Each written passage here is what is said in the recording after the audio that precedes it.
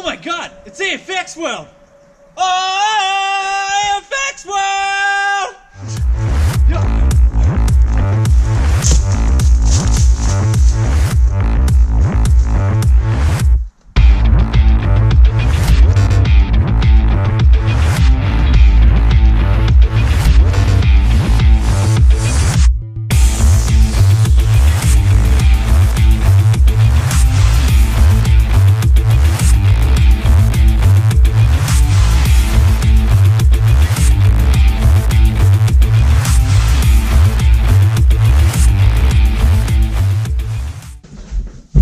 Machiavelli, this is AFX World. Woo!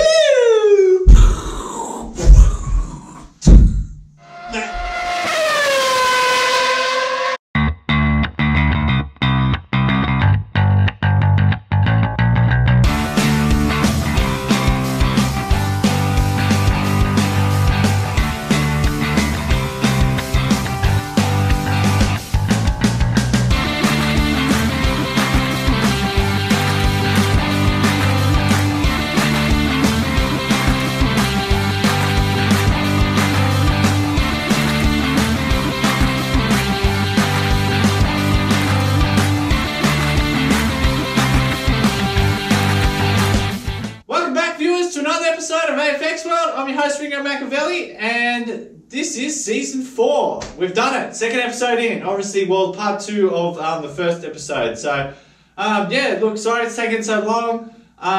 It's just I've had a lot on. I'm trying to train for Ninja Warrior, and it's been pretty hectic leading up to that. I'm also going to be doing skydiving course soon, so I'm going to be very slow on the videos coming up, but look, we'll get there in the end. I still want to keep doing videos. I'm really appreciative of all the new subscribers that have jumped on board, all the positive comments you're giving back to me. I really appreciate it. I'm glad that I'm providing you with a good viewing experience. So with that said, let's get into this. So obviously this is the part 2 of the F40. So what I'm going to do is this will be me finally upgrading the F40. So F40. So this will be showing you, look, I'm not going to reinvent the wheel. There's a good video by Vitamin 50 who actually does this and pulls it apart. So I'll show you going through it. We'll just sort of speed up the footage. This is more just to do some comparison. So I'll race it on a straight with all the other cars, and then what I'll do is do it on a figure 8 loop, and then just sort of get a comparison how it handles on the track to when we put in the new magnets, the new motor, and then we'll do the comparisons there and sort of see how it turns out. So with that said, let's get into it. Woo! So here's some tracks that I prepared earlier. We've got a little bit of an oversized figure 8. The back section is a bit longer.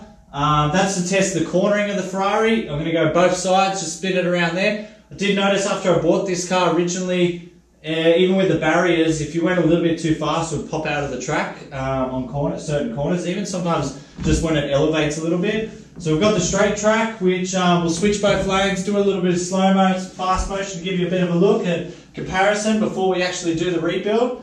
So we've got the Viper Scale, another 440X2, which is the Hot Wheels one, the Super G Plus, Mega G, and Mega G Plus. So that should give us a pretty good comparison if we switch between the tracks as well. So with that said, let's get racing. Woo!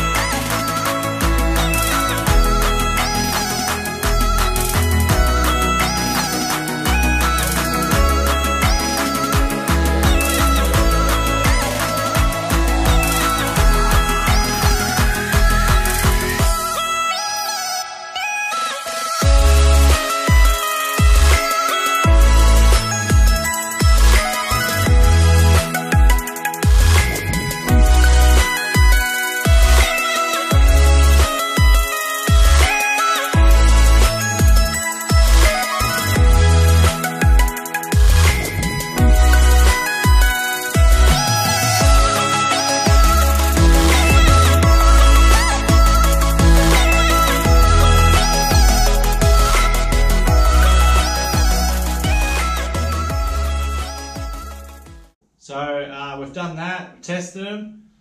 Now let's get building. Alright, so we've got our Ferrari magnets, pickup shoes, pickup springs, modified armature, and the wheels. We've got some wet ones, some cotton buds, some rubbing alcohol, and some nails just to poke any dirt out of some holes, and some long nose pliers. Yeah, so I think that's all I'll need, hopefully, but we'll see how we go. So with that said, let's get into it.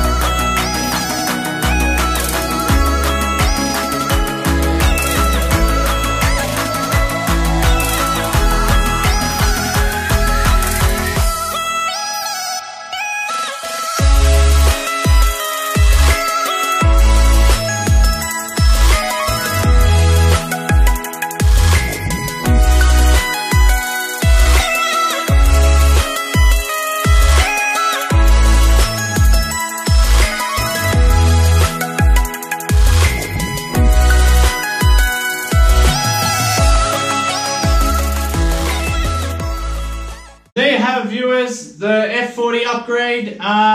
Let me just say I've had a few dramas with this which I didn't show on camera, which was these Neo magnets are very strong. I had a lot of dramas with them. I had to put the original armature back in there because the 2.81 just it didn't seem to like them, never sat quite right even with bushes or spaces, sorry. It ended up melting a little bit of the end belt housing and one of the spaces. So I put the original back in just to make this work so the magnets aren't rubbing on the armature. I had to even put in just some wood like wedges. So I don't know, as you can see from the footage, it doesn't seem to be going any faster, if anything slower in some cases. But when you hit the figure 8, it just sticks to the track. You can just hold full acceleration and it just goes, either track, inner or outer. It's not even like these worry something, as you can see, it just almost lifts the track. It lifts the track up with the car. So another issue I had too was it was just too much torque on the back wheels, but it just broke the rims off. So I'm going to have to glue them back on. And I also did notice too, the wheels I bought, they just wouldn't stay on. So I'm going to have to glue them onto the rims as well. I don't know if you're supposed to do that, but I'm going to have to do that to make it work. So as you can see, I've been using the rear of the Viper. I also had to pull the Viper apart too because I broke a bushing, obviously taking this in and out. It took me about, what you did see on footage, I pulled this apart, put it back together about 20 times, testing and making sure something, like testing it back on the track to see which was the best thing and which would actually work properly, and this seems to be the only way I can get it to work fine with the Neo magnet. So I almost thought about going back to the original magnets, but maybe if I did the traction on this, pulling it down, so it could be like a mixture of traction to speed sort of thing. So if I put the original magnets in, they might not have the power and it'll even go slower because of the traction holding it down to the track, so it needs more power to push it. So the Neo magnets still work. The only other thing I could probably think of, maybe I should get there's a modified 6 ohm armature, I did notice, which I should have bought originally. So I might end up buying that, but we'll see how we go. For the moment, I just want to I'll probably get some new bushes. I want to fix the original rims on the back and see if that fixes it.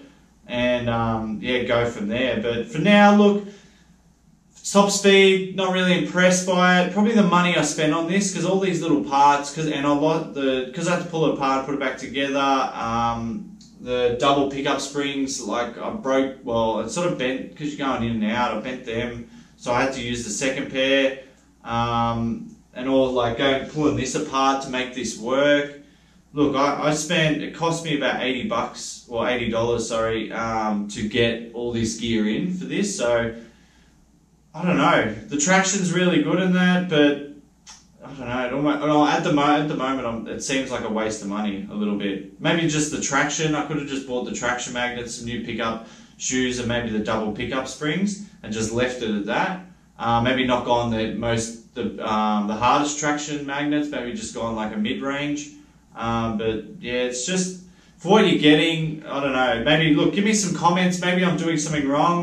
Maybe I'm still going to play with it. This was the first one I've ever pulled apart and put back together. But I've done it like 20 times and tested, done different ways. I've used spacers, everything. And it's just sort of, yeah, it's just not working as efficient. Like on here, the figure 8's good, but on the straight, just the speed isn't there. So, but anyway, that's my version of it. Maybe it'll improve it down the track. If you like what you see, give us a like, subscribe, head to our Facebook page, give us a like there. Stay tuned for more videos. I'm Ringo Machiavelli, signing out.